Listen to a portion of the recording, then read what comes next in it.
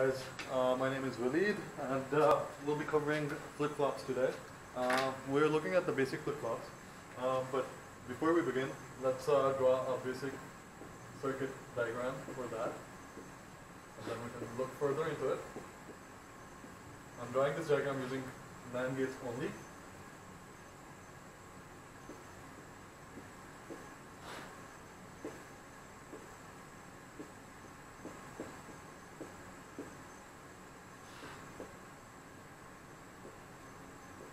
Okay. The reason I draw a diagram, let's use this diagram as a base diagram for all the, we will be covering 4 types of flip-flops, and we're going to use this as a base diagram for any flip-flop that we're covering. Okay. So I want to focus on this part before we go anywhere else. Okay. This part is called latch. So all the flip-flops have latch in there. What this part does is it stores 1 bit of data. Okay. So 1 bit of value. So at this part, from here, that's a latch. Okay, it's storing a value of 1 bit, and rest of the circuit allows it to change it for the next state, or keep the same value. Or however you can design it the various ways. Okay, so we'll come back to this. Let's look at the 4 types of flip-flops that we'll be covering. We'll be covering D flip-flop.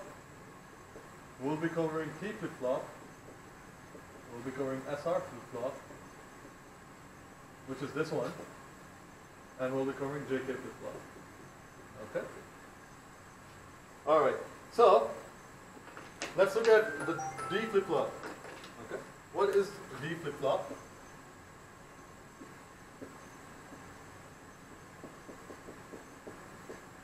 And let's have a clock. So clock allows us to control a flip-flop and the other and we change, this is our next state, so we change our next state depending on whatever you put in. Okay? So, let's look at it. So, D flip-flop, as you can see, it's 1 bit. It's going to look like this. So you got D, 1 input, you got clock controlling it, and you got some next state coming up. Okay? Okay?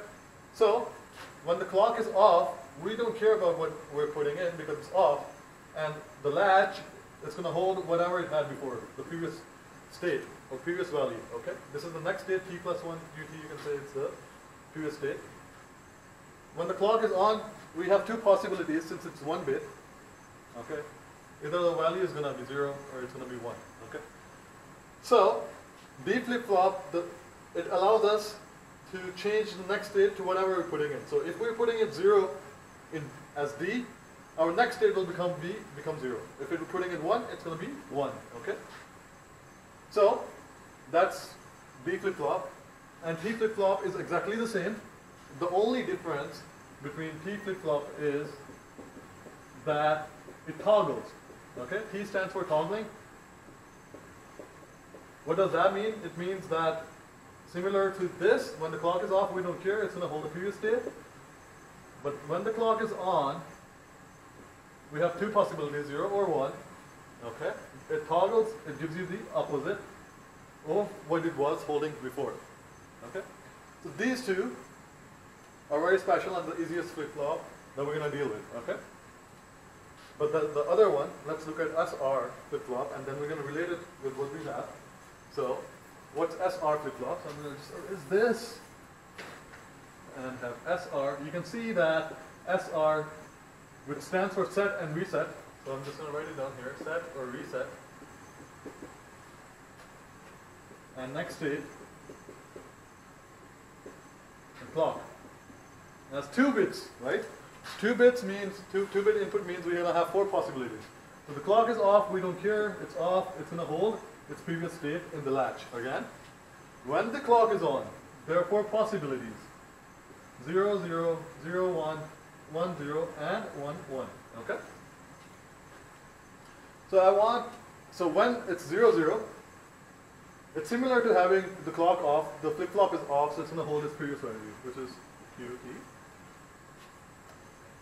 When it's on, and when set value is 0, but reset value is opposite, it's going to give you 0 for the next state. And when set value is 1 and reset value is opposite 0, it gives you 1.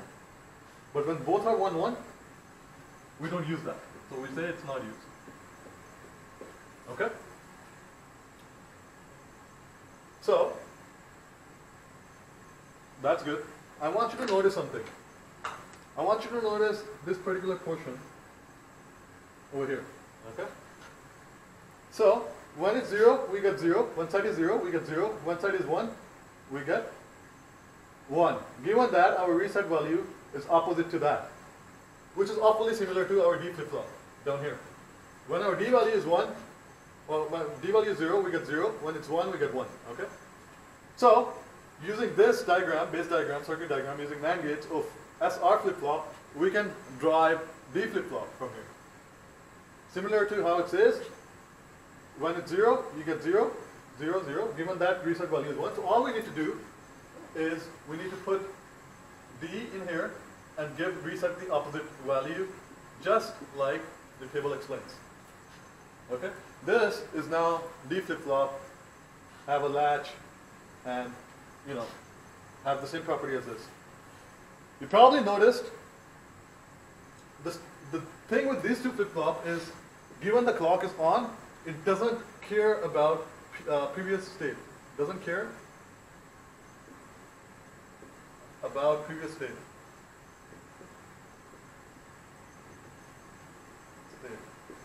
In this case, Q, T. You can see over here, right? When the clock is on, you have two possibilities, 0, 1, and next state is determined on whatever you're inputting. It doesn't care about the previous state. However, SR, it does. When it's 0, 0, it's holding the previous state, so it does. And same goes for JK. And what's the difference between JK and SR? It's very, very simple. So let's draw it over here. When you have JK flip-flop, again clock, JK, you got 2-bit input, and you have a next state. Clock is off, you don't care about this, and holds the previous state, just like SR. Clock is on, 0, 0, it holds the next state, previous state, because J and K value both are off, just like SR. You can see that it's holding, it's carrying about the previous state in this case. And then there are 3 other possibilities, 0, 1, 1, 0, and 1, 1. Just like SR, again. When J is 0 and K is opposite to that, you're going to get 0. When J is 1 and K is opposite to that, you notice it? It's going to give you 1. The difference comes in SR, set and reset flip-flop, 1, 1 state is not used. When both are 1, you don't use it. But over here, you toggle it. That means toggle. Okay? Means Q, T, but opposite. Whatever the previous state was, you're going to get the opposite of that. Okay? So, again, this is, from here we can see we can drive our JK from SR diagram. All we need to do is we take Q and we connect it over here. Okay? And we take Q naught, and we connect it over here, and we call it Q. Right? You saw that we drove D and T, you can get this value, it becomes T, and we can drive JK from the same circuit. So these are the basic definitions of 4 basic flip-flops that are oftenly used. Let's do an example, try to understand it a little bit better. So I'm going to erase this.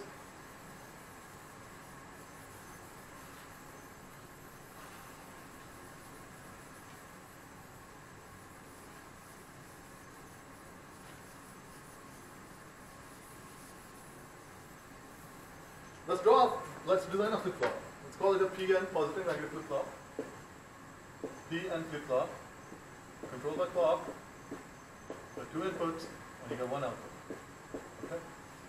And let's have a small table for defining it.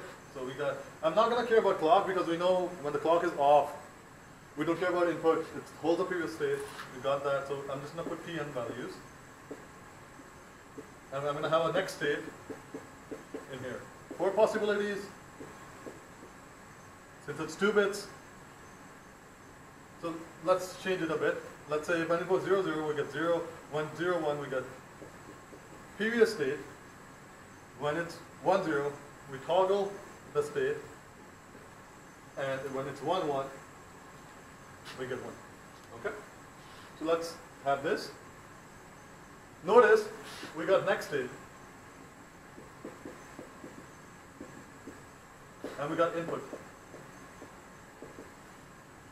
Whenever we want to get equation for a flip-flop or state diagram or what have you, we need three things. Minimum. So we need next state for sure, we need input for sure, but we also need our previous state. Okay? Without previous state, we won't be able to get proper results. So we're gonna draw a table with previous state. If a system that's given to you has an output, you're also gonna have an output. Okay? And we'll do example in the next video, more examples in the next video. So let's expand this using previous state. You see that the next state is 1 bit. So you have 1 bit result. So our previous state,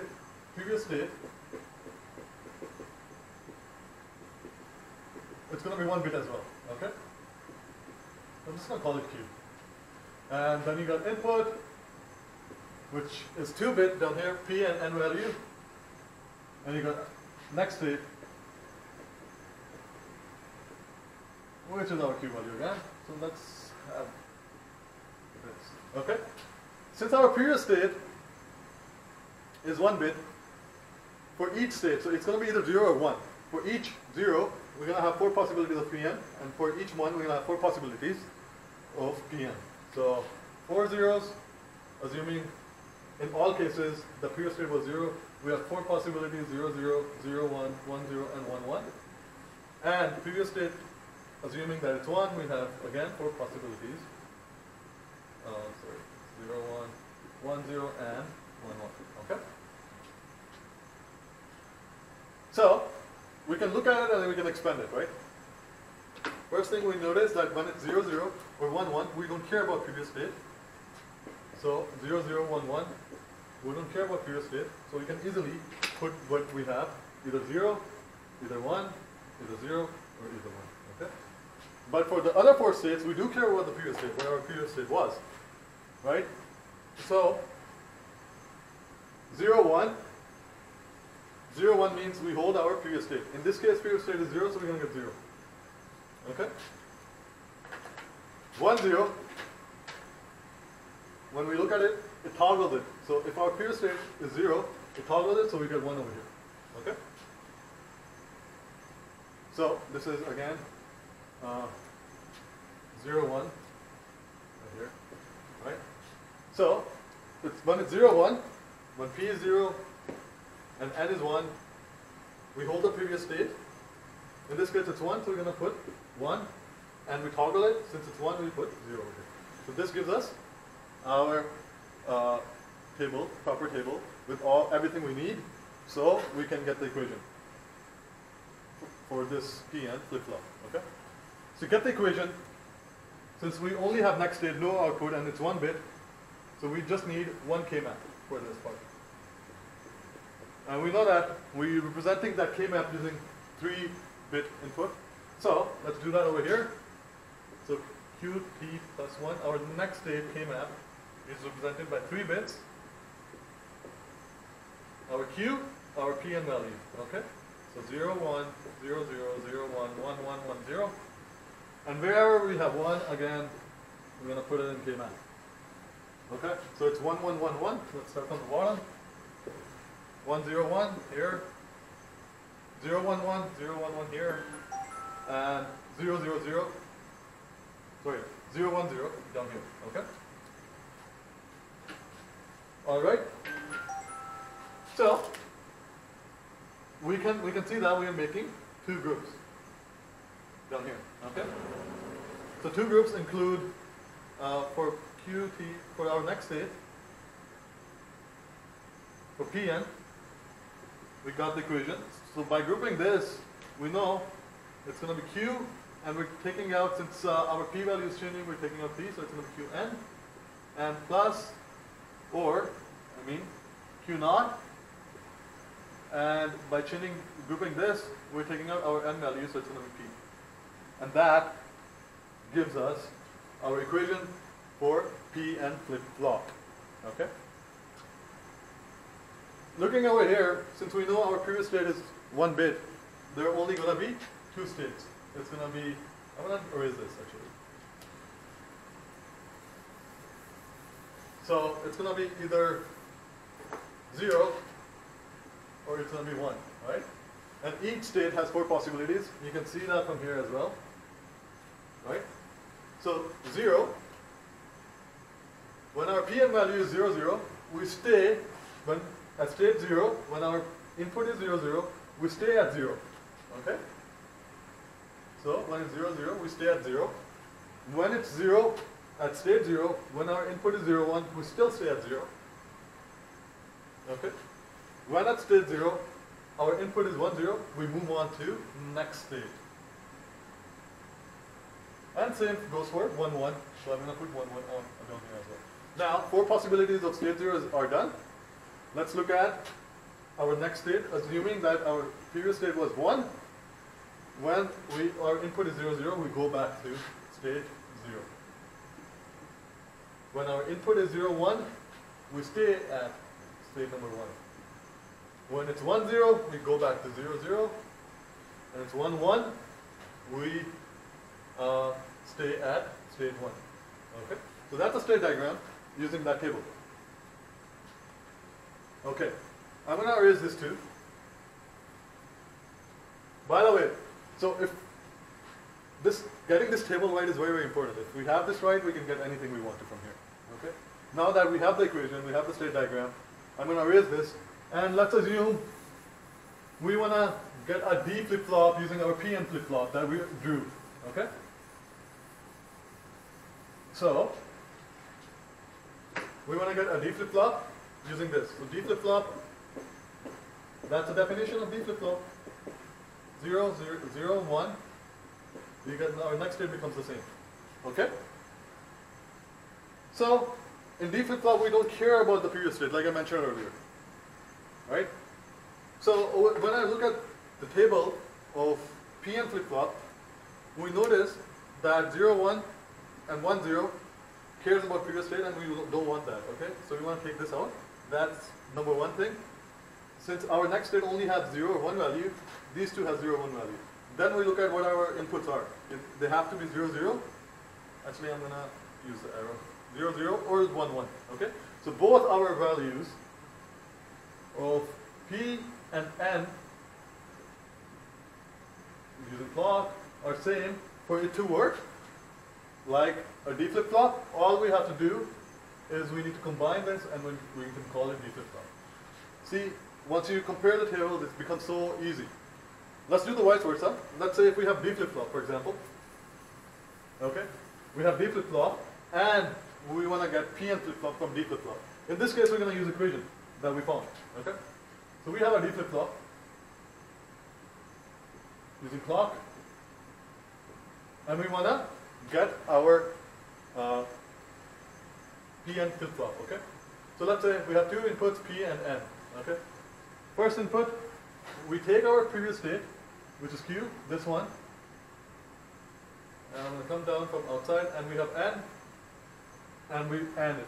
So I'm going to AND it. And then the other one is, I have Q naught times with P. So I'm going to knot it, and I'm going to time it with P, AND it, and they both are ORing, so I'm going to have an OR gate and put it in as a D. Okay? There. We got our Pn flip-flop using D flip-flop. Again, once we have equation, once we had the table right, it becomes really, really easy to go from one way to the other. Okay? So I'm going to conclude my part 1 for flip-flop with this. Hopefully this helped you guys. Please let me know what you think, and if you like it, please subscribe. Have a good day. Thank you.